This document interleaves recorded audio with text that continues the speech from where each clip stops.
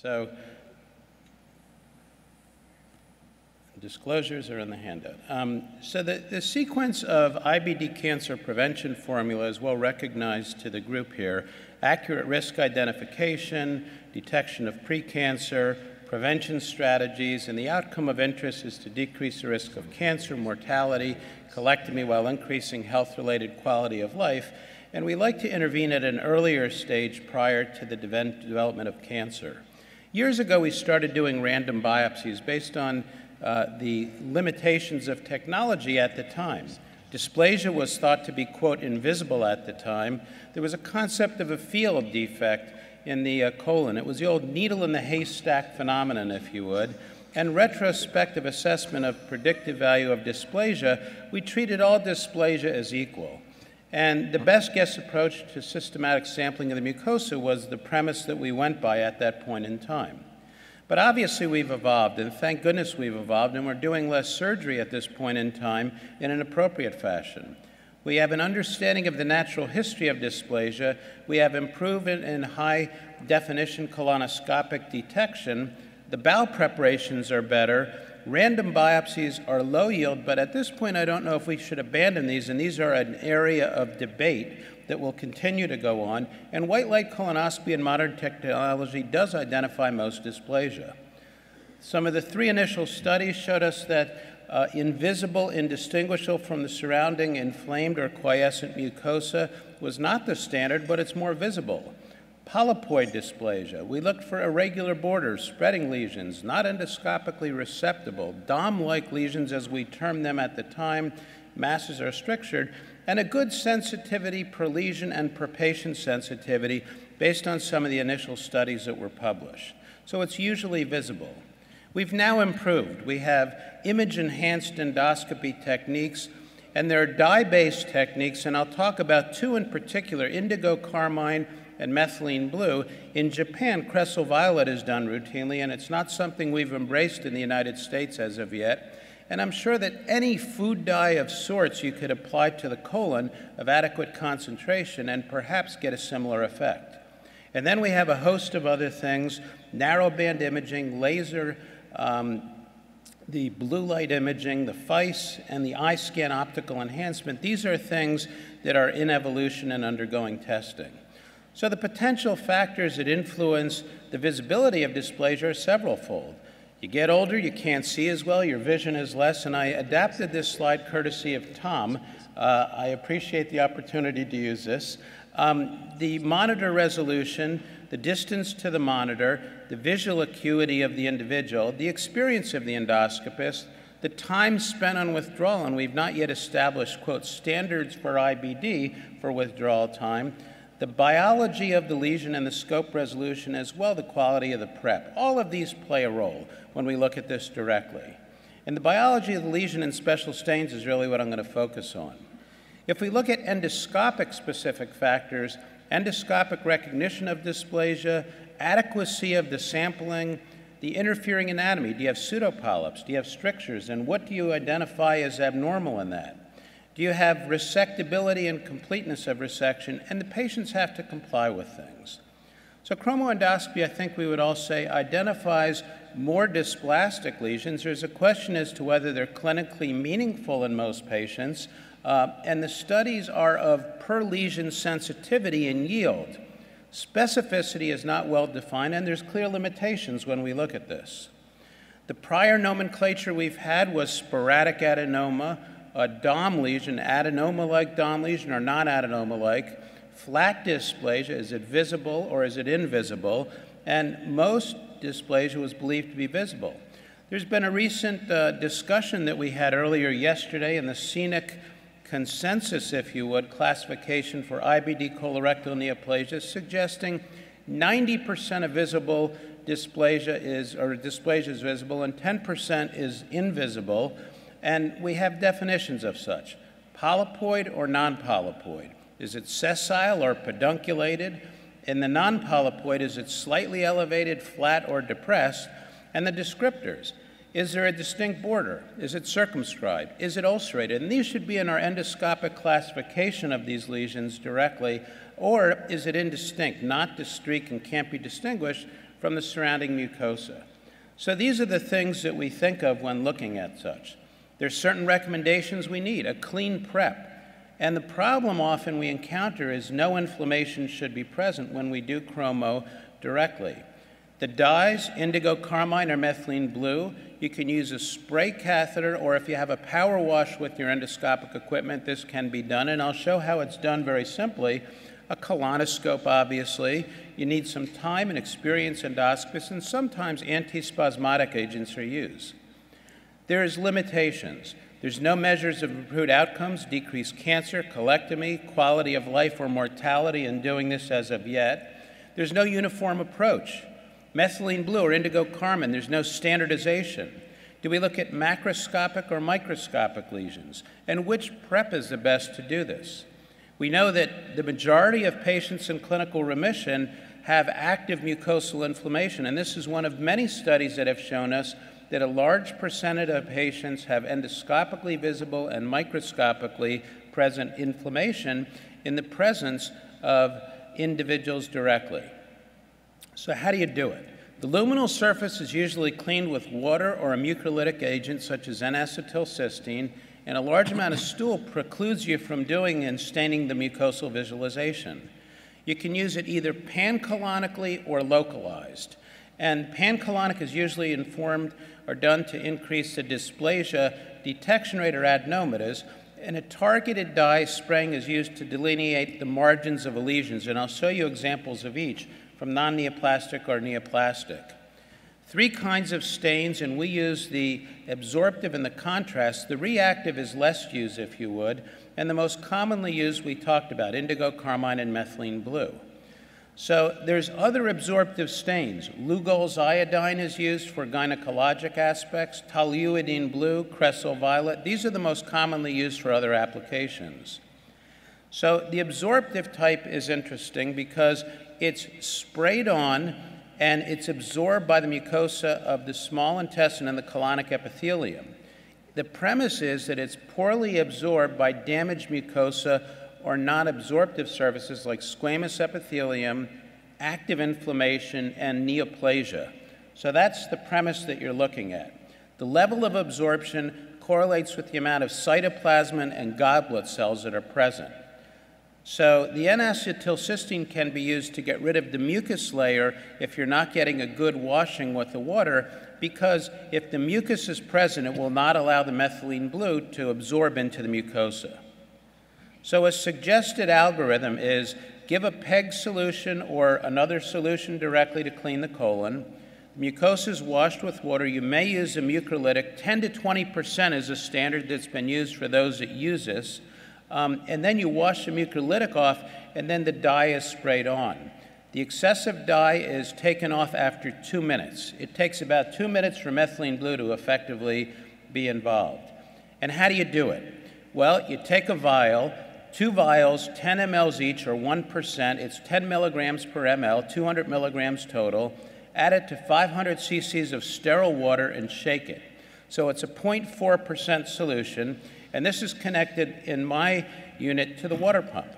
And there's a company I listed so people know if they don't do it where they can get it. This is where we get our supply by Acorn in Lake Forest, Illinois, whatever that is. I don't know, but our suppliers do that. So the chromoendoscopy, and there's others I'm sure, chromoendoscopy technique.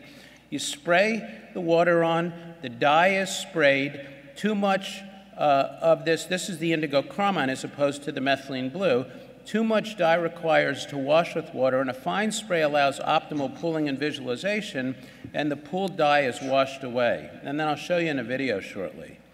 And because it's not absorbed, the pooling goes into the grooves and the crevices of the colon, and it allows better definition of the colonic borders of the areas or the neoplasm. Indigo carmine is used for colonic staining. It's not available commercially at this point in time, though you can get non-patient grade online, but we don't use it because it's not approved. And you apply it in a spray catheter or water jet in the same way. So with the indigo carmine, you prep the colon. 2 grams of indigo carmine we add to a liter of normal saline, so it's a 0.2%, and it can range anywhere from 0.008% to to 0.4% of the studies in the literature, and then you connect it to the water pump. And indigo carmine comes in 8 milligram per ml vials, or 8 milligram per ml, and they're 5 milliliter vials, and you can get that from several companies that I've listed again in case you want to do that.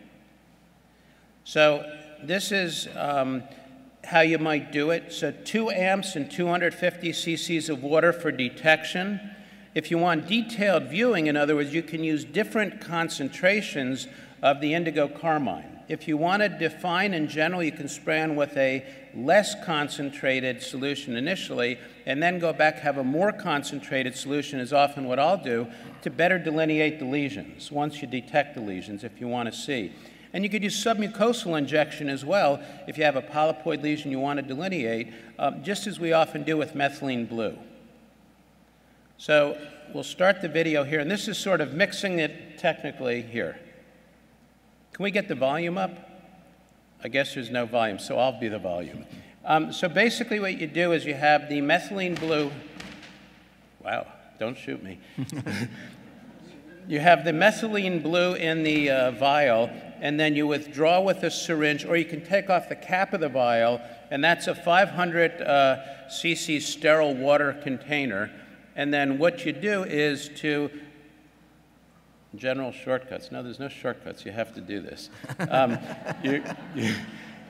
They're not pre-processed because it's not stable if you mix it for a while. And then you just put it in, and you take your 2 vials, and then once the vials are there, you then go ahead and you mix it up. And remember, you're not going to put the methylene blue or the indigo carmine into the colon until you're in the cecum. It's when you're in the cecum and you've cleaned up the colon on the way in that you're going to start to spray things. So let's see if it works here. Can you please click? Thank you. Well, we have no volume. So what you do is then you shake up the vial, you connect it very easily to the water jet itself, and as it's connected to the water jet, you then shake it up to make sure it's concentrated, and always wear a gown and gloves, because this will stain and will not come off readily. And often have your assistant do it. You don't want to do this if you can avoid it. Okay, so then that's connected, and then you'll go in, and this is on your way out, you do this. So you spray the indigo carmine after reaching the cecum. You apply it to the side opposite gravity in general, so it then coats the bowel. Use a minimum volume, essentially, to clean all walls of the colon and remove the mucus, and then you can add simethicone. We often add simethicone to it in an effort to get rid of the bile and the bubbles. It makes it a lot easier. And then this is a classic example we had of someone who's before and after the indigo carmine. You can see just a light spray on there. Very hard to see this lesion. It's very readily visible. And we'll show you here as well. Some of the things you want to do. This is active disease. This is not an appropriate candidate to consider chromoendoscopy in. This will not take up well. It's not something you can see. Now, you can do segmental in the bowel, where if there's active disease in one area, then you can do it in an area where there's not necessarily active disease. But this is where you want to take many biopsies in the area and not necessarily do targeted lesions if you're a believer with targeted lesions, because it will not be easy to directly do so. And this is an area, an excellent bowel prep is important. So you really want to go in and clean the bowel completely. Use your water jet, clean it very well. And you can see here, after cleaning up a large serrated adenoma that I took out in a patient that had IBD with piecemeal fashion, and we then marked it, tattooed the area, thinking this is something that was in an area that was not active IBD, but it was adjacent to the area of the active IBD. The other thing that's important then is to start the spray. And this is me doing chromoendoscopy here, going into the cecum and withdrawing and just spraying all over. This is methylene blue. So you just want to spray it all over the place. Let it sit for a couple of minutes. And I usually do the cecum, the ascending colon, then go back in. Then I'll do the transverse colon and go back. And then the left colon and go back. And it adds about an extra 10 minutes of time. If you're doing things, it's really not a lot of time per se. And then you can see how it fills up areas, and you can see very readily, what's going on. It's simple to do. It's not very hard. It's the recognition. And I'll show you some examples of areas of abnormalities. The things you also have to remember is tell the patients. The staining can last up to 24 hours, and they may have discolored stools and undergarments. Also, because it's an absorptive dimethylene blue, you may get green urine. So this is something that comes about. There's a rare case or two of anaphylaxis, so it's something to tell them. And there's in vitro data that suggests that white light methylene blue can cause single-stranded DNA breaks. This was suggested years ago in the journal Gut, but that's not something that is perceived to be clinically important in clinical practice, but it's something I disclose to the patients directly. So the indigo carmine coats the mucosa. The methylene blue is poorly stained active inflammation and dysplasia. How do you describe lesions? Well, the scenic group had suggested using the Paris classification, and I think it's a user-friendly way. And this is the Paris classification. It's either polypoid or non-polypoid, as you can see here.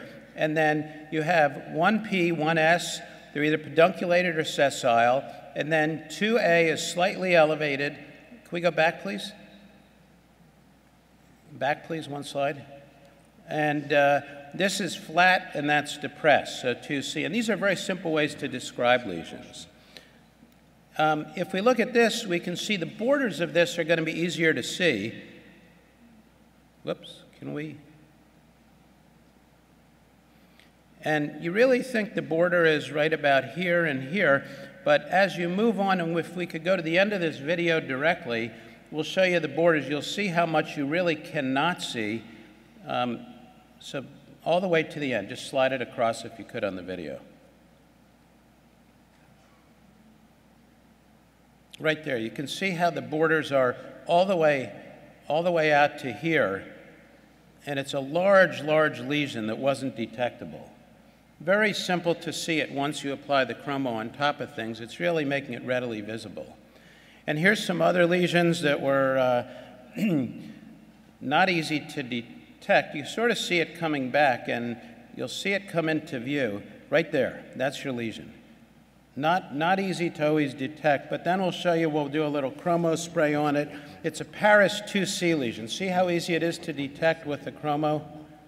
Much easier, and then to open up the bowel completely. So I think the current practice is to use pancolonic dye spray targeted biopsies. 0.2% is commonly used. Random biopsy, many physicians still do. Others are avoiding that, thinking this may be time-saving. It has yet to be put to a randomized test as of yet. The equipment has made it better and easier to detect things. There's no CPT code for the procedure. A 22 modifier can be used. 43, 4, 99, and 59 modifier indicate chromoendoscopies, but that'll be denied most of the time. So these are things that, unfortunately, that's not there yet. If we look at some of the larger places, the blues as of April 2013 was the latest I could see. Quote, chromoendoscopy and virtual chromoendoscopy as an adjunct to diagnostic or surveillance colonoscopy is considered incidental to the colonoscopy and therefore not separately reimbursed. And I think what we need are longitudinal studies, agreement of endpoints worth achieving, dysplasia yield, cancer mortality, cost, intervals between colonoscopies are important to determine. And I think all patients with ulcerative colitis and Crohn should have surveillance after 8 to 10 years directly. And these were courtesy of Frank, had given me these slides. Undergo surveillance and stage of extent directly, and increased risk of neoplasia should be looked for. Left-sided or extensive disease, and Crohn's when you get more than 1/3 of the colon. When the highest risk is there, consider annual surveillance every 1 to 3 years or every 2 to 5 if it's lower risk. And the British Society suggests every 5 years to do so. And dye-based chromoendoscopy with targeted biopsies maximizes the neoplasia detection, but which group should have this is still not yet agreed upon with consensus. So use random biopsies as alternative to dye-based or in patients with poor preps and multiple pseudopolyps, and endoscopically visualize lesions that are circumscribed. They're amendable to endoscopic resection with no evidence of dysplasia in the surrounding flat mucosa. these are the ones to continue to take out the lesions and continue surveillance. So hopefully this has given you at least an insight as to how to do chromoendoscopy. It's rather simple. It's not technically hard, but it's really recognizing what you find that's the best thing that's important to look at. Thank you much.